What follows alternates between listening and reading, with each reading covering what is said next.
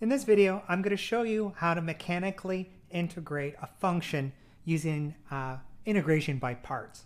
And essentially, this is the inverse of the product rule. And I'm going to start off by showing you what I mean when I say that this is the inverse of the product rule. By the way, the inverse of the product rule, that's not an official term.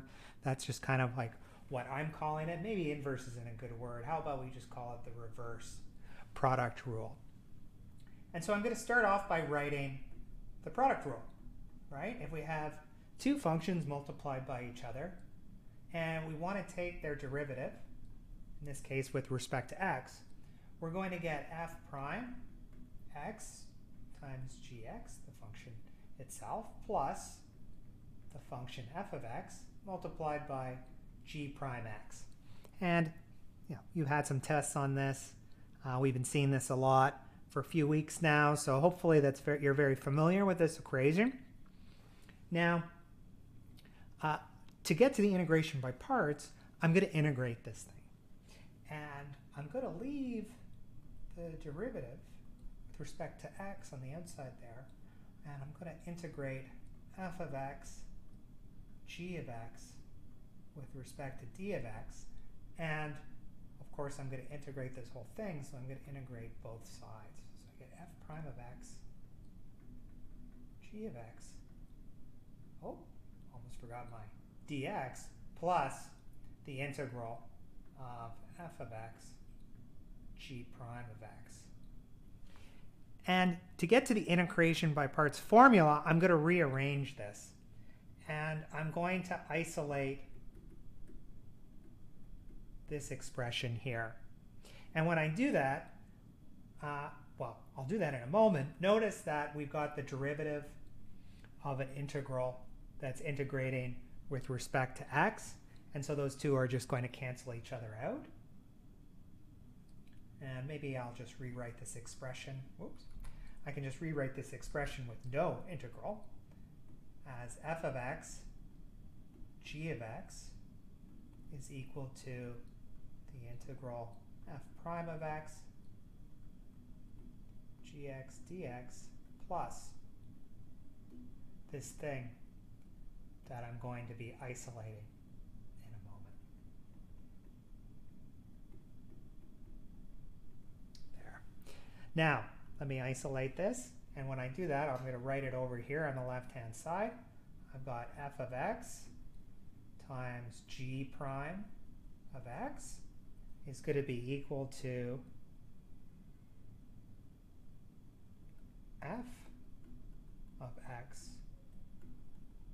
gx, that's this thing over there, minus this thing here. The integral of f prime x gx, like so. And this is our formula for integrating by parts. Don't worry if you have no idea how to use this formula. That's okay. I don't blame you. I would have no idea how to use this formula either. I'm going to show you how to use this formula through a couple examples, and then I'll let you do one, and then we'll solve it together. But we can use this formula to kind of take the product of two functions and then figure out what the integral of that product is. And our first example of using this formula, and maybe I will just copy this whole thing and bring it down here with us.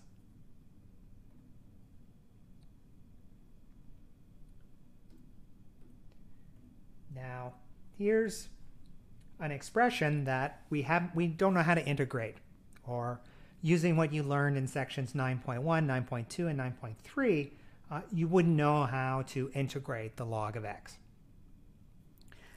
Now, how do we use our formula for integration? Well, I'm going to start off by writing the thing that I want to integrate. This is going to be the thing we want to integrate. And I'm going to write the integral of the log of x, and I'm missing a function, so I'm actually just going to add in a 1. Right? I can do that, right? It doesn't change the answer. And you're going to see why I'll do that in a minute. And then this right-hand side, we're going to figure out what we're supposed to put on the right-hand side in a moment. Now here we have two functions.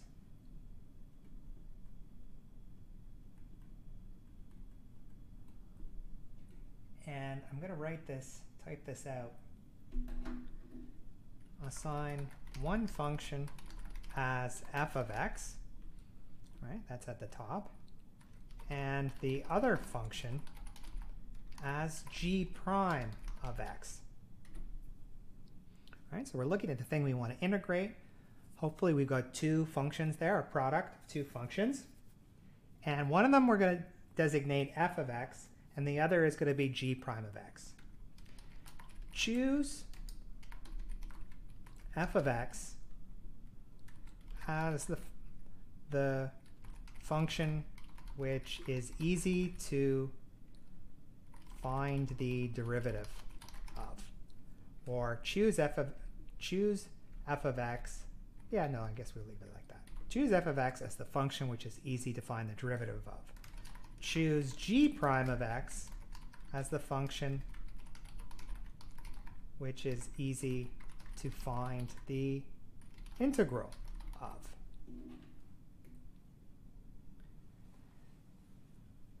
So why don't we, in this case, we've got two functions. We've got log x and we've got 1. And I don't know how to integrate log x. There's no rule that I've taught you. There's no rule that I know for finding the integral of log x.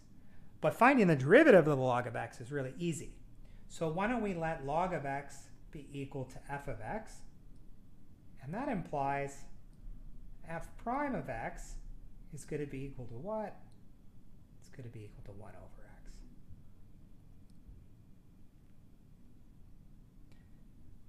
Now, g of x, oh well, I deleted it. 1 is going to be equal to, well, g prime of x. And it's a good candidate for g prime of x because what is the integral of 1 with respect to dx? It's just equal to x. Notice that I've got 1, 2, 3, 4 functions identified. And what have we got up here? We've got 1, 2, 3, and 4. Maybe I should actually make sure that they're matched. This is 2 over there, and this is 3 over there. So let's write it out. I'll move this down just a little bit, make sure it's not in the way. And now let's use the formula. So we want to write f of x. What's f of x? F of x is log of x. So I've got log of x. And what's g of x? G of x is x minus, oh, look at that, I forgot the d of x, minus the integral. What's f prime of x? F prime of x is 1 over x. What's g of x? Well, that's just x and dx. Oops. Having some sort of problem here. dx.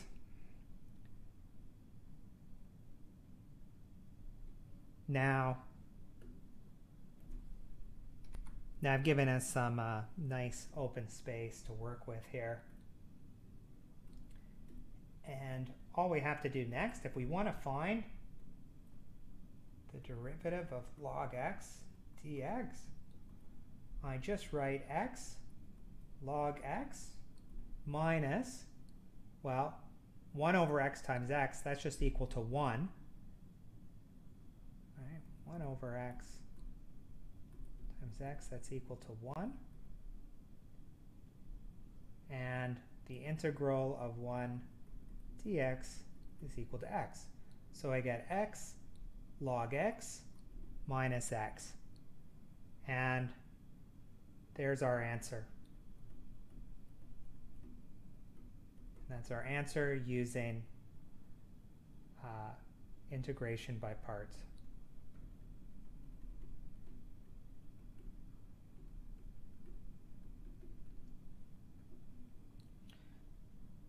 What's the proof?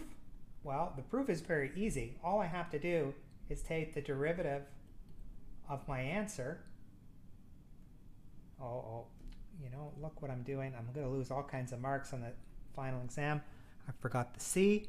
Never forget the C when we're integrating indefinite integrals. If I want to take the derivative of this thing, I'm gonna use the product rule, so I'm gonna have log x plus x over x. Something wrong with my tablet here. And I've got minus x, or I should say minus 1, because I'm taking the derivative.